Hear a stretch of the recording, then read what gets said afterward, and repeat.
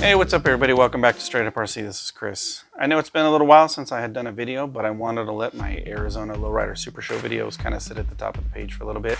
And in the meantime, I've been reusing and resetting up my 3D printer to get ready to do some work on the chassis and all the suspension and basically everything for the custom Fastlane 6 scale that I'm going to be doing because I got a second one. If you hadn't seen on the Facebook page or the Instagram page, there's some posts about these little 2-inch crates that I printed, some scale RC jack stands, and the fact that I scored another one of the 6 scale RC cars. So that's gonna be really fun. So the purpose of this video is simply to share the very first RC car video that I ever did. It was with my 2-wheel drive Traxxas Stampede, which is no longer 2-wheel drive, it's now 4-wheel drive.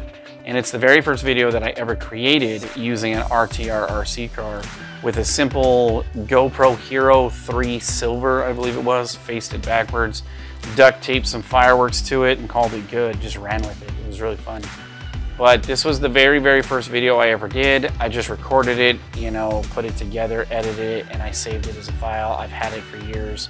It's actually kind of funny because when I first applied for Red Cat Racing, I sent in my resume, and as an attachment, I sent this exact same video. So it's kind of funny. This video's got a little bit of history, but yep, this video is simply to showcase that and share it on this channel as it was intended to be for future use of some sort. So.